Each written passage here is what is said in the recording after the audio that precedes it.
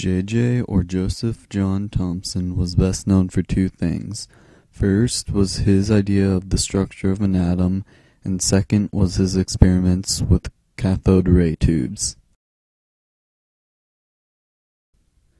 Thomson's atomic model consisted of electrons surrounded by a soup or cloud of positive charge.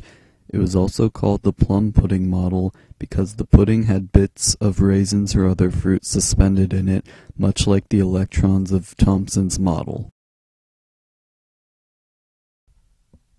Through his three cathode ray experiments, J.J. Thomson concluded that the atoms of cathode rays were made of smaller particles called corpuscles, which we know as electrons, and that those gave the ray their negative charge.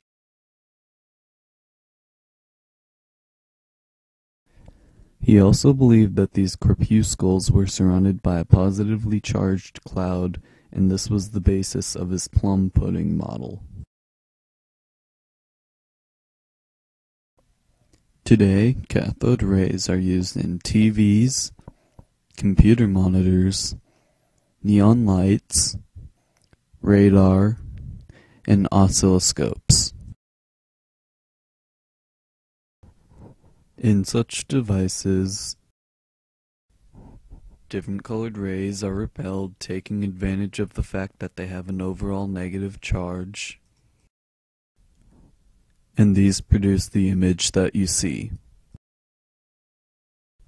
And there you have it, the life of an important man of science summed up in only 2 minutes.